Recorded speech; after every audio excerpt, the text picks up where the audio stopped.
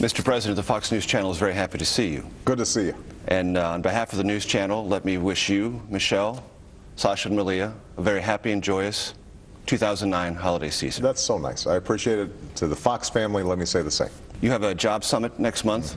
You want a jobs bill in 2010. Will that jobs bill raise the deficit, or will you demand that it be deficit neutral? You know, our first job was to get the economy to recover, and we're now seeing that. We've seen economic growth. We anticipate economic growth next quarter as well.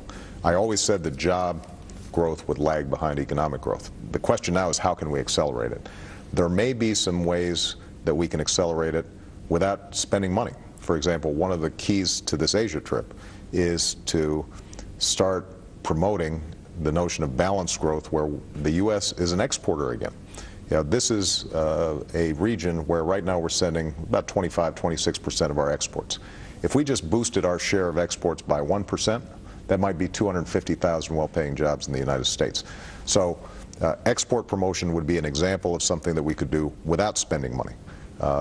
There may be some tax provisions that can encourage businesses to hire sooner rather than sitting on the sidelines. So we're taking a look at those.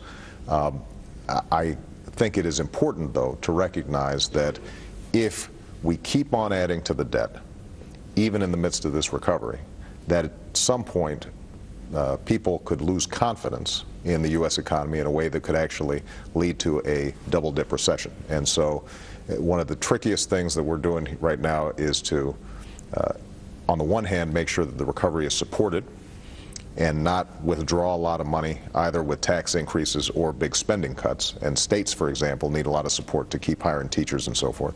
At the same time, making sure that we're setting up a pathway long-term for deficit reduction. It's about as hard as of a play as there is, but it's what we have to do. And whatever additional jobs legislation comes out has to fit into that broader framework. Does it raise the deficit or does it not? Well, or you haven't made up your mind on that? We haven't seen that, and that's part of the reason why I think we want to take a look at this summit.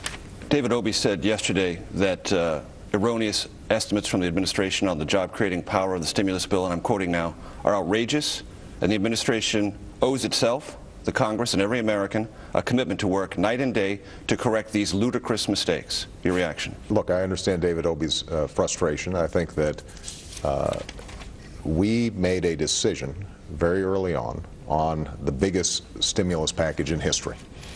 And every economic model that we looked at the time said that if you start economic growth, that unemployment will cap out at a certain rate. Now, there's no doubt that unemployment has been worse than any of the economic models that occurred at the time. But his criticism isn't about the job creating. Right. It's just about what you have said about the job creating. Well, have there been mistakes, and do they need to be corrected? Look, I think this is an inexact science. We're talking about a multi-trillion-dollar economy that went through the worst economic crisis since 1933. The first measure of success of the economic recovery is, did we pull ourselves back from the brink? We did. Have we gotten economic growth going again? We have. The question now is, can we make sure that we're accelerating job growth? That's my #1 job. Nobody's been more disappointed than I have to see how high the unemployment rate has gotten, and I spend every waking hour when I'm talking to my economic team about how we're going to put people back to work. It's going to be the estimate thing. This is a side issue. Do you support or oppose GM using bailout funds for its overseas operations, specifically Opel? What I have said is that we are not going to meddle in GM's decisions. They now owe the U.S. government money. We are a shareholder, but we're not an active shareholder. We have specifically said that we're not in the business of running a car company. We wanted to make sure that you did not have the collapse of the U.S. auto industry in the midst of a very fragile economic situation, but we want to get out of that business as soon as possible. I was pleased to see that GM thinks it may be able to repay some of the U.S. government loans sooner than anticipated. That's something we'd encourage. In the meantime, we're not getting involved in day-to-day management. Just a couple on health care. Dick Durbin said the new deadline for signing legislation is now State of the Union. Why is that delay acceptable to you, and how upset are you about it? You know, I want this done as soon as possible, and I think the American people do. We've had a long debate, but you know, there's a reason why health care hasn't been reformed in 40, 50, 70 years. It is a big, complicated piece of business, and frankly, Congress is not accustomed lately to doing big, complicated pieces of business like this.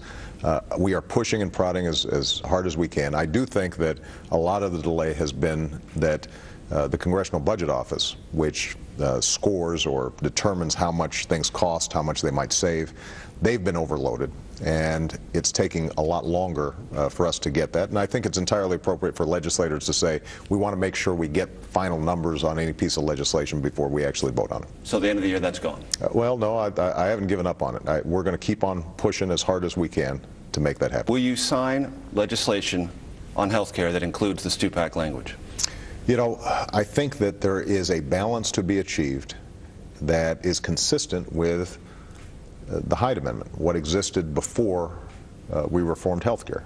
I believe in the basic idea that federal dollars shouldn't pay for abortions, but I also think that we shouldn't restrict women's choices. And so I think there's some negotiations going on, not just on the Democratic side, but I think among people who are of goodwill on both sides to see if we can arrive at something that meets that criteria, and I'm confident we can do that. Yes or no, does the Stupak language strike that balance? Not yet. By how much will you miss the deadline to close Guantanamo by the expiration of an executive order, and how disappointed are you in that? I'm not disappointed. I knew this was going to be hard. It's hard not only because of the politics, right? People, I think, understandably are fearful after a lot of years where they were told that Guantanamo was critical to keeping terrorists out. So I understood that that had to be processed. But it's also just technically hard because of the fact that... Harder than you thought it would be? No, as hard. I just think, as usual in Washington, things move slower than I anticipated. One of the things that we knew very early on, there are a set of detainees in Guantanamo that can be convicted, and they will be convicted. There are a set of detainees that can be deported and sent to other countries, and they will be. There's a set of detainees, though, that are dangerous to the United States, but unfortunately evidence against them may be tainted. Figuring out how to deal with them always was going to be difficult, and we are on a path and a process where I would anticipate that Guantanamo will be closed next year. I'm not going to set an exact date because a lot of this is also going to depend on cooperation from Congress. We will have part 2 of Major's interview later in this broadcast.